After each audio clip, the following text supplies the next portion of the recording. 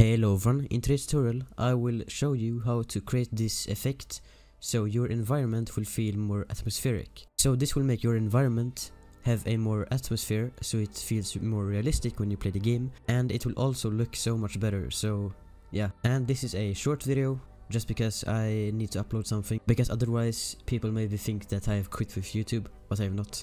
It's just summer and I ain't on the computer so much. So yeah, let's start. So what we'll do first is to add a post process volume, but I already have one so I don't need to do that. But if you don't have one, you can just go up here, search for post process volume, and then just add it to the level.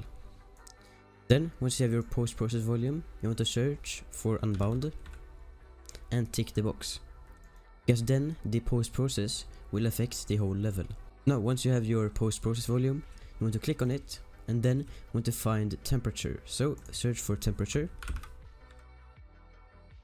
So now you can see that temperature come up here, and you want to tick this box, and then you can change the temperature of the whole level. So if you want the temperature to be warmer, you can just drag this up and you can see that the level will be much warmer.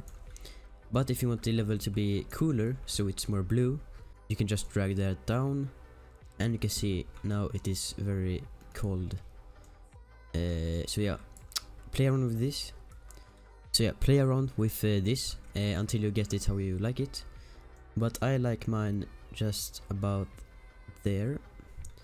I want it to be a little bit warm. So once I'm done with that, I can just close out of here. So now you want to add the exponential height fog. So click here right here and search for exponential height fog. This one right there, this one right there. Then you want to click on the exponential height fog. You want to scroll down until you see volumetric fog. This one right here.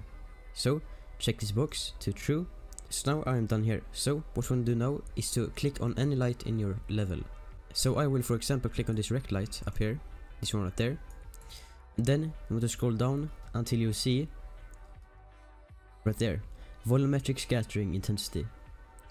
Now what this will do is that the more we increase this number, the more fog will come out of the light. So I will just change this number to, let's say, about 30, and now as you can see, it created a kind of fog coming out of the light, and the scene feels so much more cinematic, and it kind of creates a more atmosphere into your level. So it looks very good. But now if you want to add this effect to all of your lights in the entire level, you want to select all of the lights. So scroll up here, and then you want to click on your first light, and then just scroll down until you see your last light in the whole level.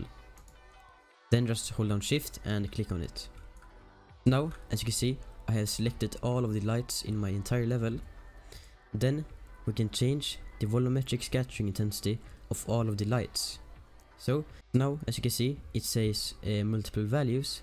So just change this, delete all of that, and then just set the number to, let's say, about 20. Now you can see that all of the lights has this fog coming out of it. So yeah, that is how to create a more atmospheric environment. Yeah, I hope you all have it great. I love you guys, and I will see you in the next video.